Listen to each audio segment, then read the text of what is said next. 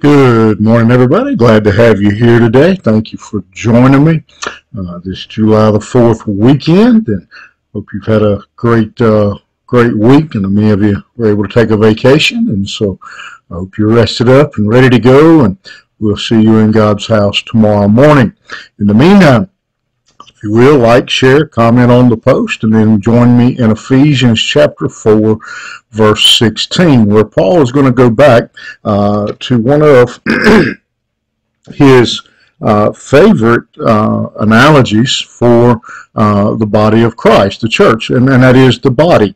He routinely uses that illustration that we are a body, and stresses that all the individual parts of the body are important, regardless of how prominent they may be, that every part of the body is important, and how vital it is for all those parts to work together in the Lord. And here he says, from whom the whole body, the head is Christ, and from whom then the whole body, joined and held together by every joint with which it is equipped, when each part is working properly, makes the body grow so that it builds itself up in love.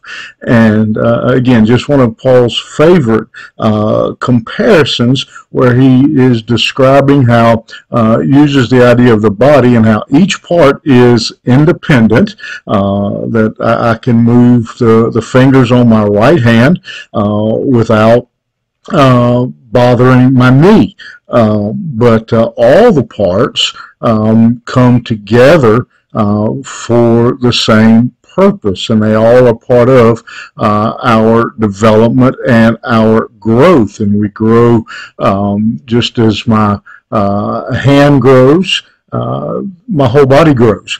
And what he's saying to us is that it's important to the growth of the body of Christ that each individual also grows in their faith. That we're, again, the old saying that we've heard, that a chain is only as strong as its weakest link. And so he's reminding us here again of how every part of the body of Christ is important, has different functions, but each part must grow, each part must mature, because we are joined together, and that we are each responsible for our spiritual growth, so that the body of Christ as a whole grows strong together.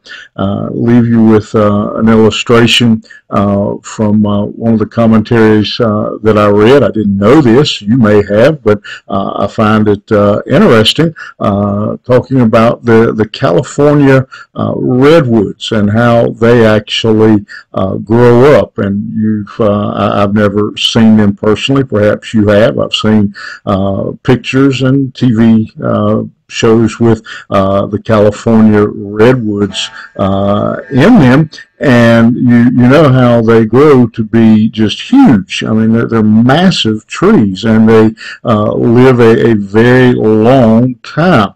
And what makes this possible is something going on underground that, again, that I didn't know about, that all the roots underground are intertwined. They are connected together.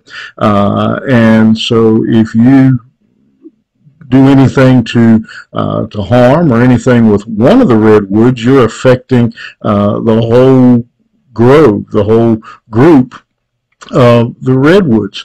And so when the winds blow, they are really hanging on to each other in that wind, and so they rely on each other to be strong. They rely on each other to grow, and that is a perfect picture of what Paul is describing here for the church of Jesus Christ. That we depend on each other. We depend on the strength and the maturity of each other. So each of us need to take that responsibility, take charge of our life to grow in our relationship with Jesus Christ, because it makes the whole body of Christ stronger. I'll leave you with a thought that crossed my mind in preparing and reading this passage this morning. And that is, if the church as a whole, if the church was only as strong spiritually as I am, then what kind of condition would the church be in? That's something to think about. You have a good day, and we'll see you here Monday morning.